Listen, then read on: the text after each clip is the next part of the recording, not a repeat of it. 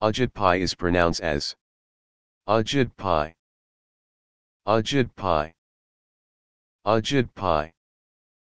Ajit Pai, I, is the current chairman of the United States Federal Communications Commission. He has served in this role since January 2017, when he was appointed by President Donald Trump. Pai was born in Buffalo, New York, to parents of Indian descent. He attended Harvard University and then the University of Chicago Law School.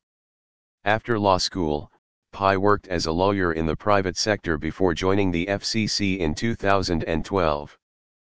Pai is a supporter of net neutrality, and has said that he believes the internet should be open and free.